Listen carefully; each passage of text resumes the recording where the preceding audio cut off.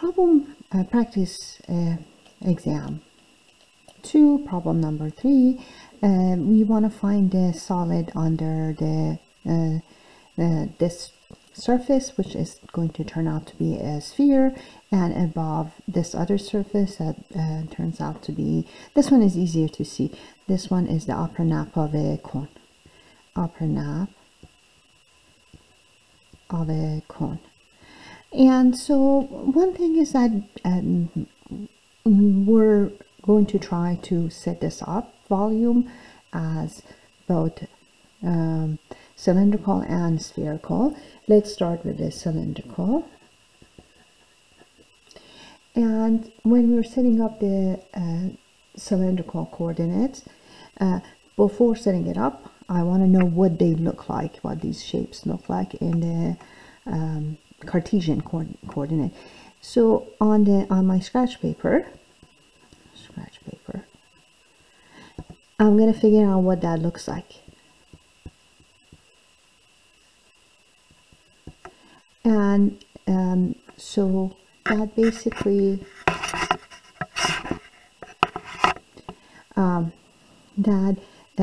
I can do that by completing the squares. So I'm going to take the z to the other side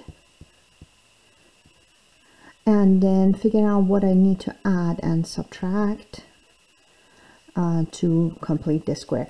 And so what I need to add and subtract is going to be basically half of -1, which is the coefficient of the z, to power 2. That's -1/2 to power 2 plus 1/4.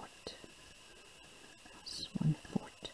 And then this entire thing becomes z minus 1/2, which is a half of the coefficient of the z. That's -1/2 is that, to power 2.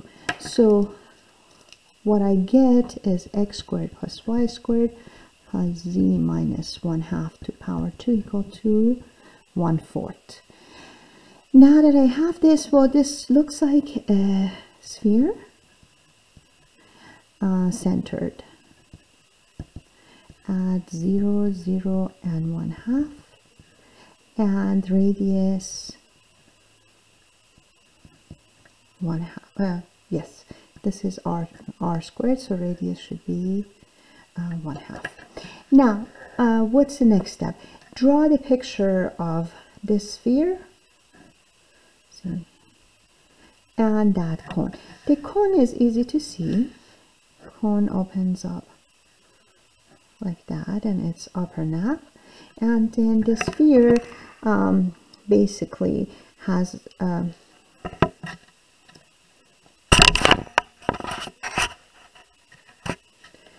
sphere is gonna have this as a center, and then radius 1/2, so it goes all the way to there, and then I draw a shape like that. So that's the sphere that goes on top of it. Now, next thing is that now that I set this up, let's try to set the triple integral in terms of cylindrical coordinates. One thing is that when I'm trying to do that, I need to convert both bounds, how many bounds that you have, into cylindrical coordinates. Converting x squared plus y squared plus z squared equal to z gives me these two together are r squared. So it gives me r squared plus z squared equal to z. Right, and then let's say converting z equal to square root of x squared plus y squared gives me r. So one of the bounds is this, and the other one is z equal to r. So found bound 1 and bound 2. Bound the surface that is bound, surface that bounds, and 1 surfaces. that they bound. There we go. Now, now that I found that, let's try to set things up. Let's look at the cross section of this, and then we call them ice cream cone. Let's look at the cross section in radial cross section in terms of R. So what do I do? What do I see? I see this cone, and I see this sphere on top of it. This tells me if I'm going in the z direction. Let's go to the z direction.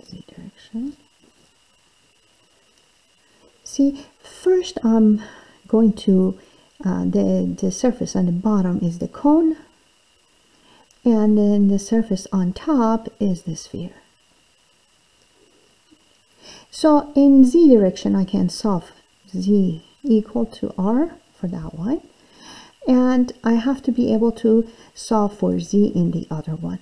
Solving for z, it's not immediate on the other one, because see, z in that equation shows up as z squared, and there's a z squared and a z in that equation.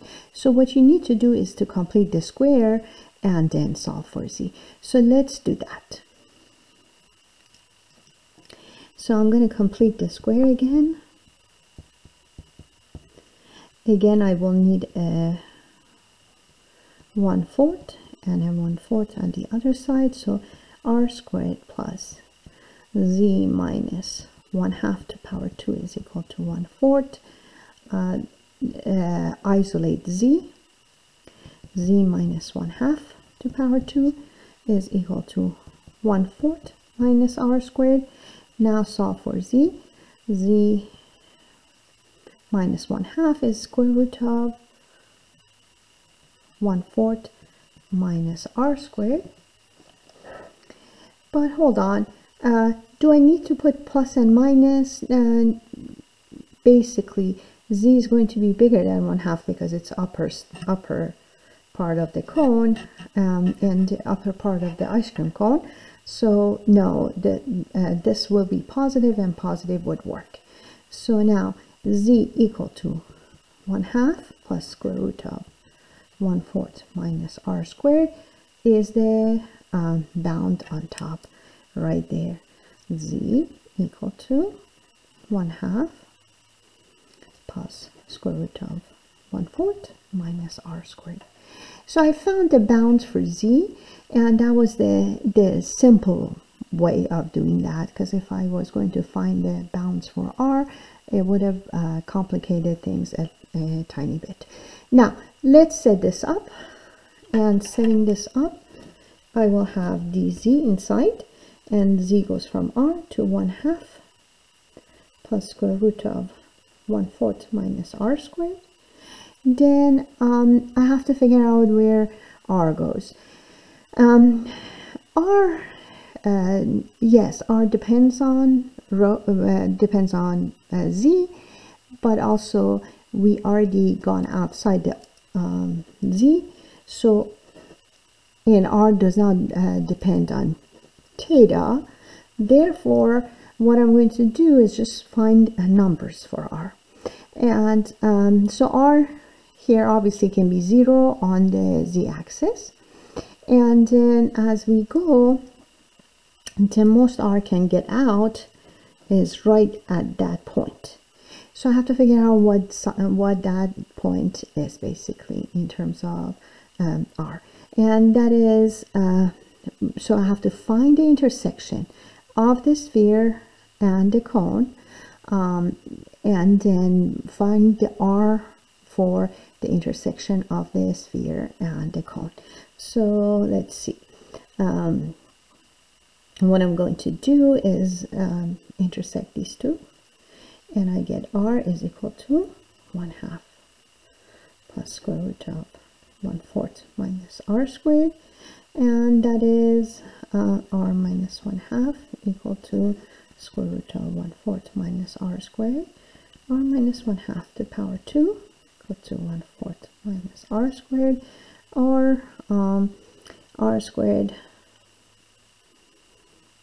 plus minus r